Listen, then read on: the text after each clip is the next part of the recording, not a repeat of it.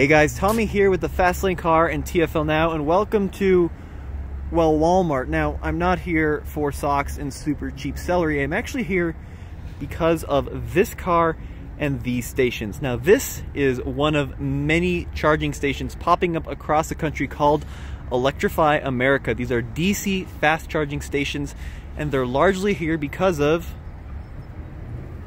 this brand right here, Volkswagen. That's right. Now, if you recall back in 2015, Volkswagen, well, they had quite the scandal, the Dieselgate scandal, and as a result of that, Volkswagen agreed to pay $2 billion towards electrification and clean energy for automobiles. And this is one of the ways they've done that through these new charging stations called Electrify America. Now, this is one of the fastest growing group of charging stations, and we're going to try it out today. Now, let's see how it works. So to begin with, I got to pop open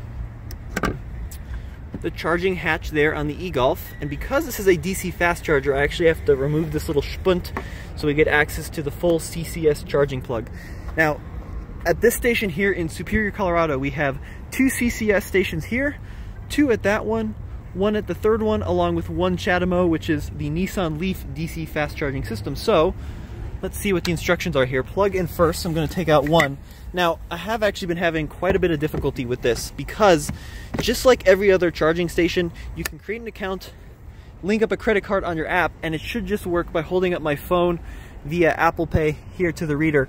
But it doesn't. It says credit card not found, which is a real shame because I signed up for a membership. It's $4 a month. I should get very affordable charging, but it just simply isn't working, which is really frustrating. Luckily, however, this is the first ever charging station I've ever been to with a credit card reader. So we're going to give that a shot, see if we can get this to charge at all. Now, what do? I guess I just insert my credit card into the chip reader.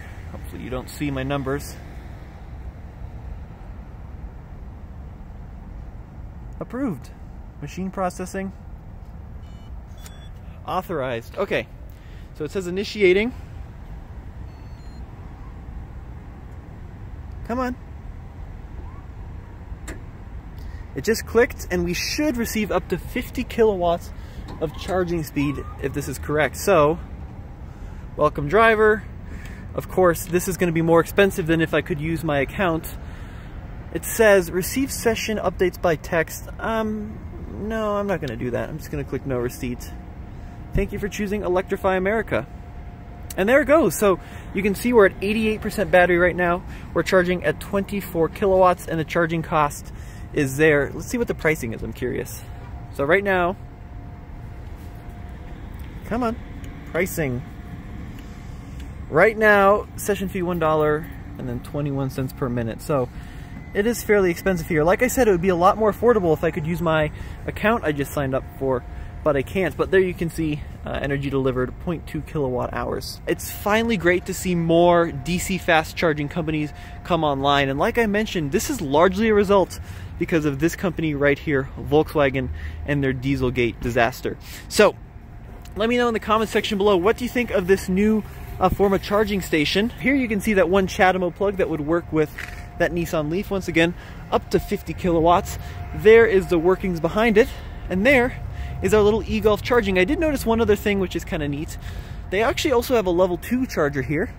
So same thing, you've got a credit card reader here, and then your standard, what is that, J1772 plug. So you could potentially use this charger if you had a Tesla with an adapter, at least this level 2. The level 3 charging you could use with a Tesla if you went to the CHAdeMO and had an adapter, but the CCS, which there are, I think, 6 of here, 1, 2, 3, 5 of, you have to use a vehicle that'll accept a CCS plug like this e-Golf. So, state of charge 90%. I think that's good.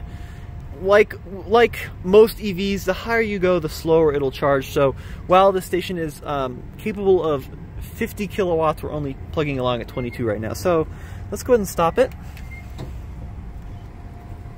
Okay. Please unplug. Your vehicle charging has stopped. Please move your vehicle.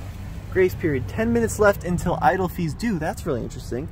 So let me unplug our CCS here, back into port 1. Now, I would be over the moon if I could have used my phone and my account. Instead I had to pay $1.57 for hardly anything, if we're being honest.